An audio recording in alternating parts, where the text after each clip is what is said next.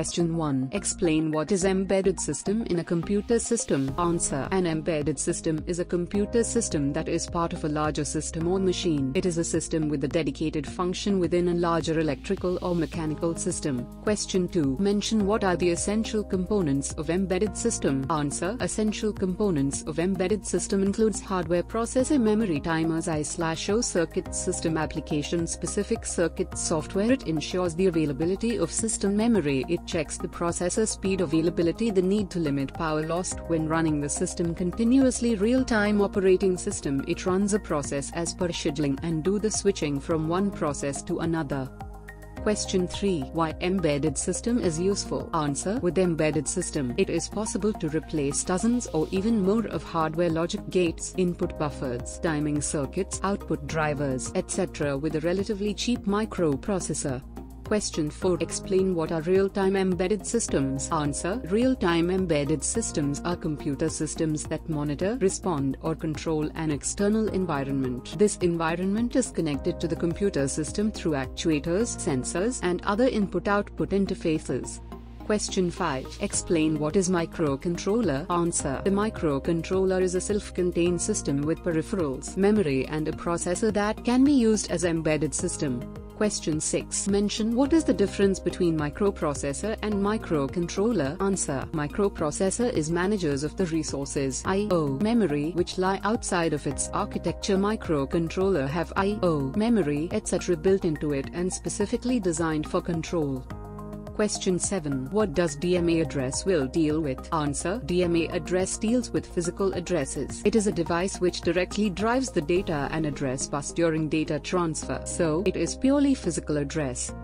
Question 8. Explain what is interrupt latency. How can you reduce it? Answer. Interrupt latency is a time taken to return from the interrupt service routine post handling a specific interrupt. By writing minor ISR routines, interrupt latency can be reduced.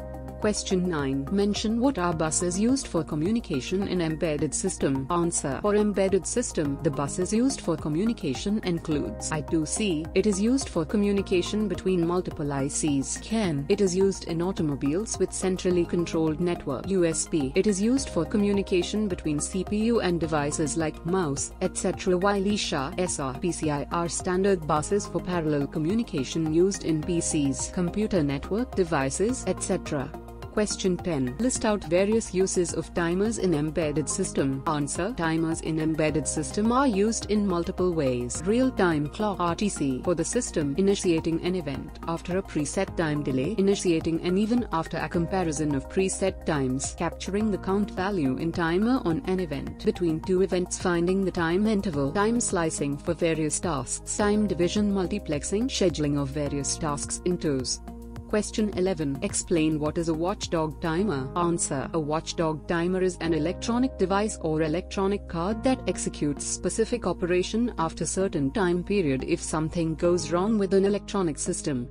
Question 12. Explain what is the need for an infinite loop in embedded systems. Answer. Embedded systems require infinite loops for repeatedly processing or monitoring the state of the program. For instance, the case of a program state continuously being verified for any exceptional errors that might just happen during runtime, such as memory outage or divide by zero, etc. Question 13. List out some of the commonly found errors in embedded systems. Answer. Some of the commonly found errors in embedded systems are damage of memory devices, static discharges and transient current, address line malfunctioning due to a short in circuit, data lines malfunctioning due to garbage or errors, some memory locations being inaccessible in storage, inappropriate insertion of memory devices into the memory slots, wrong control signals. Question 14. Explain what is semaphore. Answer. A semaphore is an abstract data type or variable that is used for controlling access by multiple processes to a common resource in a concurrent system such as multi-programming operating system. Semaphores are commonly used for two purposes: to share a common memory space, to share access to files. Question 15. When one must use recursion function, mention what happens when recursion functions are declared inline. Answer. Recursion function can be used when you are aware of the number of recursive calls is not excessive. Inline functions property says whenever it will called, it will copy the complete definition of that function. Recursive function declared as inline creates the burden on the compiler's execution.